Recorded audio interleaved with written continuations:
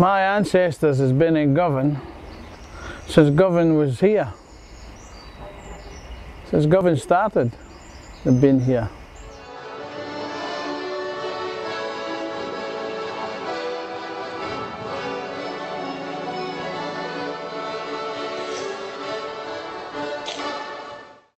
Carousel and hobby horse, the shows have come to town.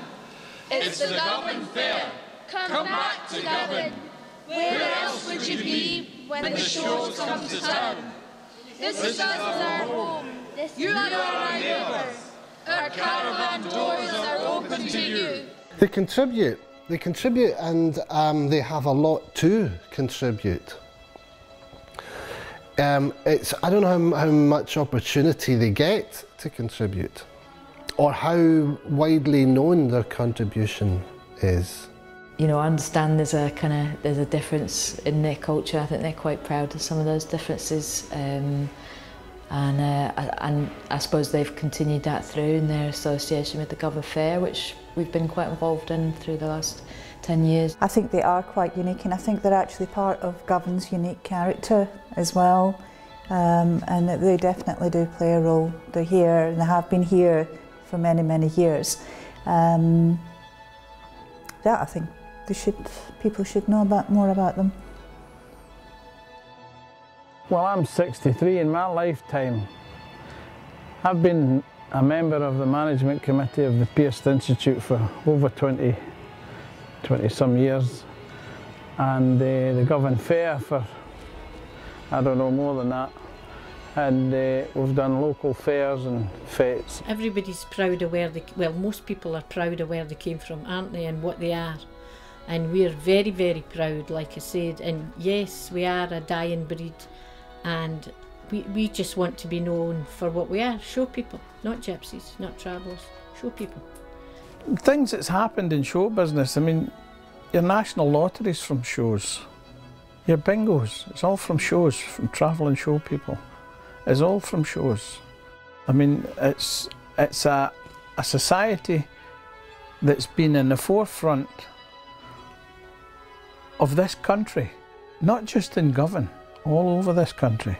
I've done pretty much my own thing here and there, but I keep getting drawn back to it. I mean, I was raised to work in the family business, you know. I was raised to think of family first, and you know, whatever else I do, it doesn't really matter whether I'm teaching in a university or, you know, going off to do something arty and pretentious somewhere, which I do quite a lot of. It doesn't really matter, you know, there's still that pull back. My family are still 5 minutes down the road. You know, when I go home, you know, everything resets almost, you know. There are no airs or graces, and they're not allowed, put it that way. Yes, I've known Jimmy Stringfellow off and on for years. I used to run the theatre in the Pearce Institute a good few years ago now. And I got to know him, first of all then, when I was running the theatre there. I did a project called Spar, which was a large multimedia performance piece which we put on the Harland and Wolves shed just down the road. A big production with huge community cast, multimedia, music, etc. He's a real kind of showman, and I mean, he even saw things in the setup. Well, we could add, let's have a bit of bunting here, and let's add something. So he really kind of dressed the set and helped us put on a good show. I've done stuff in film, you know, I've made some film segments. I've put a film show on, based primarily upon, you know, early films that were first shown on fairgrounds. And then dialectograms, or drawing, if you like, sort of came along as a sort of outgrowth of that. Drawings is something I've always done. It's often been the only thing I've been ever, you know, good at. So I thought it was quite an interesting way of looking at how we live and how things are organised.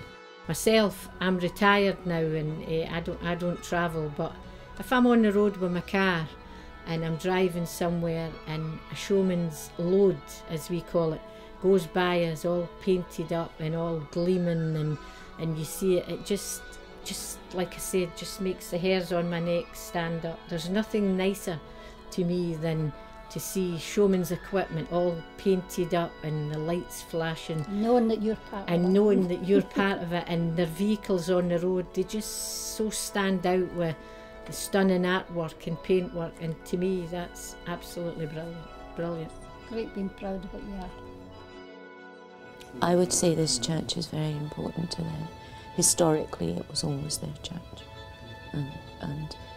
And even though the chaplain for them maybe comes from a different church, it's still very, very common to have their celebrations taking place here.